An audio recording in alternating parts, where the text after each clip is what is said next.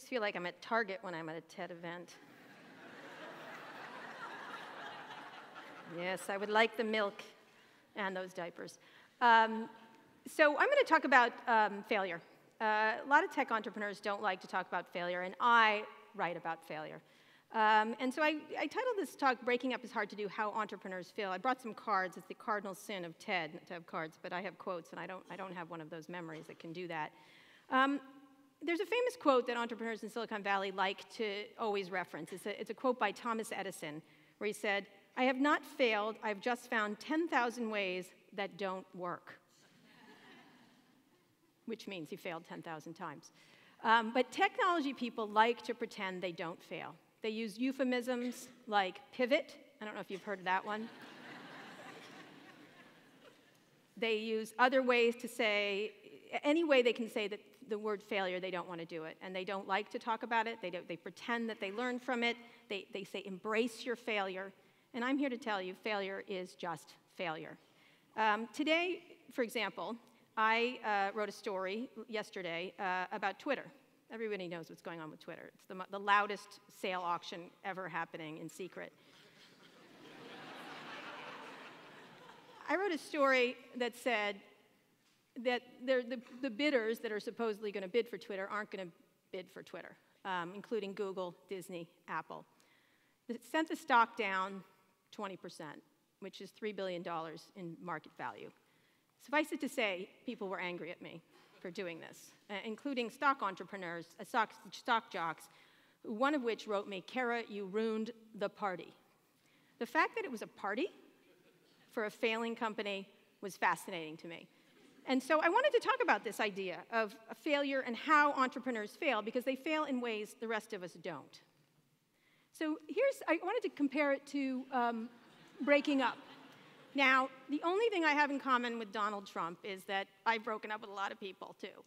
And I know a lot about breakups. I've been broken up with, I've broken up with people.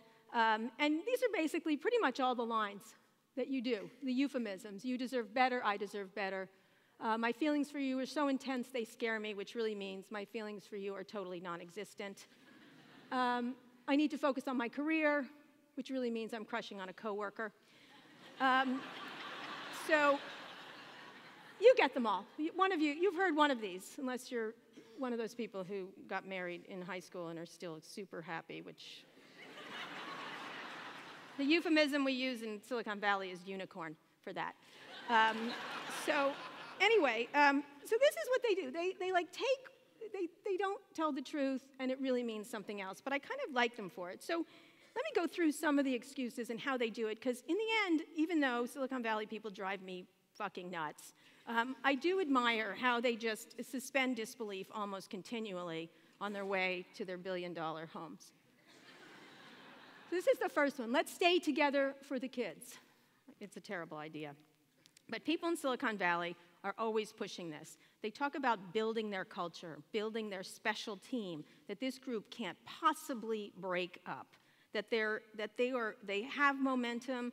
This is a magical group. They often use the word magical. I don't know if you've heard Apple. Whenever they have an event, everything is magical, even though it's just steel, a little bit of metal, some plastic, and some glass. But it's magical. But they like to talk about their cultures this way. And they have to feel that they can't break up their culture because this family is so important that it can't possibly break up. Well, I'm here to tell you the kids are just fine if people break up. And I'm going to point to a couple of companies that you may or may not have heard of, the first one being General Magic. Has anyone heard of General Magic here? There's a new documentary. Nobody, exactly. Well, General Magic made a device that looks exactly like the iPhone. It worked like the iPhone. It was the iPhone. And in fact, many of the people at the company went on to make the iPhone later, including Tony Fadell, Andy Rubin. You might have heard of him. He created Android. Tony Fadell was one of the key people creating the iPod. There were all kinds of people. Another guy, Pierre Omidyar, started eBay. This company was full of children of General Magic who went on to be better citizens when they went somewhere else. They created this company that I think it was $100 million that they lost, creating this device that they sold, I think, 17 of them. The fact of the matter is, they were great as a group of people. They were great to come together, but the company itself did not work, even with this incredibly magical group of people. And in breaking up is when the real value of their innovation was created. Another example is Yahoo. Now, as anyone knows me, I spend my life writing about Yahoo and its many failures. This is a company that keeps going. It's like a Frankenstein of a company. It just never dies. And every time you get a new CEO in there, they say, oh, this group of people, I can fix it. I can make this family work. This family is more dysfunctional than Sarah Palin's. I don't know how else to say it, but it's the case. I'm sorry, you're in San Francisco. You're going to have to take all the liberal shit. So, but the fact of the matter is, Yahoo has born so many amazing entrepreneurs that have gone on to do other things. Jeff Weiner, who just led LinkedIn, Dan Rosenzweig, all kinds of people. I could name dozens and dozens and dozens of people that worked at Yahoo and then went on to greater things.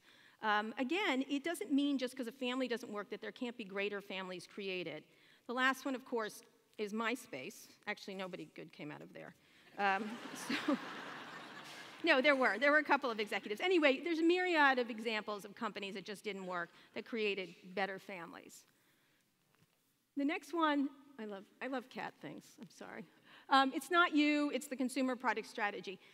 Companies never like to blame themselves for their failures. Entrepreneurs especially are particularly passionate. They believe themselves to the point of complete delusion. I'm not sure what the better word is. But they have to believe in themselves. They have to say everything is right and there's nothing wrong with the product. This is not true. The most basic thing in Silicon Valley, and they always tend to forget it, is the product is the only thing that matters, and the consumer is the only thing that matters, and the technology is the only thing that matters. I'll point to 3 examples. Google Glass. I'm the only person that still has Google Glass, I think, in the world. It came out, the tech press went crazy, everyone thought it was amazing, and the thing that people forgot to note was that when you put it on, it actually made even supermodels unfuckable. I don't know how else to put it, right? So, and I mean men and women by that. I don't care what your preference is. Again, this is San Francisco. If you put it on a goat, I'm fine with it. And in fact, that was just happening in the Castro this morning when I walked here. So it was a product that just didn't work. I will give you a quick example. I was at one of the launch parties for Google Glass.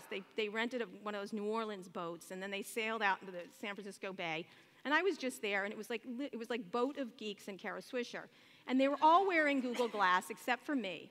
And one thing good about Google parties is they always have a mountain of shrimp somewhere. And so I was, because they can. And so I was sitting by the mountain of shrimp table, eating the shrimp, and everyone had Google Glass on it. And the problem with Google Glass is you had to say, hello, Glass, or wake it up. Everybody was saying that to each other and turning on everybody else's Google Glass. And nobody was interacting with everyone, which is the way Google people like it because they're from another planet and they aren't actually humans. They have a problem doing it on a regular 24 hours a day. That said, it just wasn't a great product, even though it was conceptually a great idea. The idea of visual representation around your face is going to work. Snapchat is about to try it again with their silly-looking glasses, and we'll see how it works. Another example is Twitter. Everybody loves Twitter, except they haven't changed their product in forever. They just assumed that everybody loved it and did not keep iterating and creating a product that everyone wants to use. Everyone talks about all the problems of Twitter, all the issues of their executives, all their dysfunction in management, all their mistakes. The very core of the problem with Twitter is the product is not something people want to use enough. That's pretty much it. They could have as many dysfunctional people as they want running the place, and I could think of millions of Silicon Valley companies that are highly dysfunctional and work just fine. The problem is the product, and entrepreneurs never try to say that. The third one is Apple Watch. Apple Watch is just not good. It's just not. I know all you Apple fans, it doesn't do anything. It tells the time, but so does my watch, and I have an Apple Watch. So I think one of the things that it just doesn't, and the new one doesn't either, don't buy it. I'm sorry. I'm sorry, Apple, I love Apple, but the Apple Watch sucks. It doesn't work, so I think they always try to blame the consumer for it. The consumer knows. A good example of something that does work is the Amazon Echo. If you've ever tried it, you should try it. It's a fantastic product. It works. It's satisfying. You talk to it. It gives you information. There's these things called skills. It even gives you information if you want it. If you ask it, like I do it every morning because I'm an egomaniac, tell me something good about myself. And it goes, you're really good looking. And I'm like, you're right, I am. So I think this is a perfect product. Do you remember this? I don't know how old you are, but do you remember on Sex and the City when the burger broke up with Carrie on the Post-it note? I thought that was funny. I've never been broken up with a Post-it note. This is the I just can't thing. I just can't. Actually, the problem with Silicon Valley is they just think they can all the time. And I'll give you a good example in a positive light. Travis Kalanick, creator of Uber. Not many people know that 10 years ago, he was living in his childhood bedroom because he had failed at 2 startups. I mean, not just failed a little bit, failed a lot. He had first had a company that was right before Napster, and it got killed like Napster. He tried to turn it into a file-sharing company. He sold it for a de minimis amount of money, didn't make anything, was pretty much washed up, and much older than most entrepreneurs. That rage at his failure fueled Uber. And believe me, there's got a lot of rage there, and that's why it's so successful. One of the things about entrepreneurs is that they really they believe they can at all times against all disbelief. Even when things go sour, they absolutely believe, I can. And sometimes that works out really well, as in the case of Uber. The company is completely born, if you had to take a psychological test, from this entrepreneur's belief in himself that the failures that he had were not failures and he was going to go at it again. It's an unusual trait among entrepreneurs, and it's almost exactly the same. And you can track that over entrepreneur after entrepreneur. I'm going to give some other examples next. I need space. That's funny. I think one of the things that entrepreneurs like to say is, if I only had the right people, if I only had the right VCs, if I only had the right market timing. It is never their fault. It is always, they need space, they need time, they need something. And in a lot of ways, that sometimes works. But most of the time it doesn't. Let me name four companies who I've heard this kind of argument from. Color. It was an ambient photo sharing company. $41 million gone in investment. Nobody wanted to do ambient photo sharing, and you don't even know what that is, and I'm not going to explain it to you. Another one was Juiced. You don't remember Juiced, do you? $45 million later, it was gone. It was a video sharing service that you had to download an independent thing. YouTube, sorry, Juiced, essentially what happened to it. Another one was Boo.com. I don't know if anyone bought anything from Boo.com, but that was $135 million. It was a brand fashion.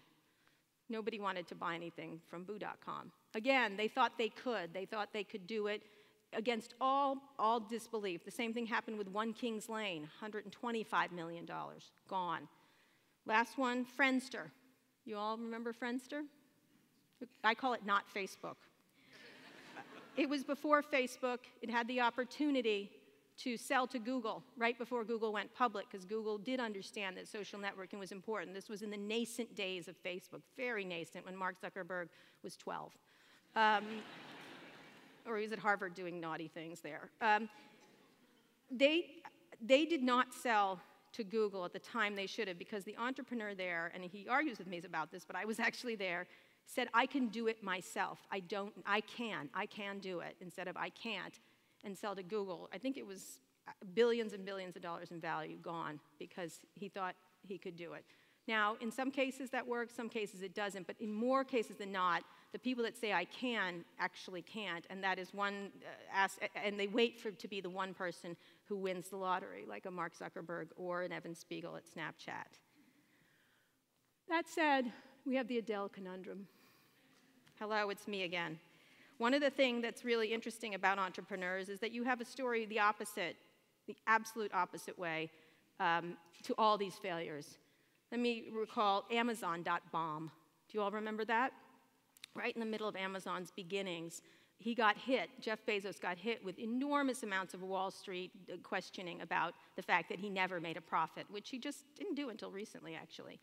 And he persevered through that. He continued, despite enormous pressure on that company, almost to the point of it going out of business. Obviously, Steve Jobs is the more famous example, but Jeff Bezos really pushed through with his vision of a cloud-based system, the AWS. He pushed through with Prime. He pushed through with all kinds of things in a way that said, I can, and he said it. He actually just said that. So you do have examples where it actually works, but again, it has to be accompanied by a product people want. Another example is a company called Slack. I don't know how many people use Slack, but it's the hot enterprise. I know, hot enterprise, it doesn't go together. But the fact of the matter is, it is the hot enterprise thing. It was a game company called, I can't even remember what it was called. I'm sorry, what? Oh, everybody knows. Anyway, it was a game company that Stuart Butterfield, who started Flickr, started in Vancouver. It was a failed game company. Nobody wanted to play his game. And he happened to have a system that the engineers talked to each other on. It was essentially Facebook for work. He said to the VCs, well, I've spent all your money. I think it was $20 million. So sorry. We still have a few $1 million left, and I've got this kind of cool system. And they're like, ugh, whatever, we lost all their money. Try doing that. Turned out to be Slack. It's now worth several $1 billion. So I can often works.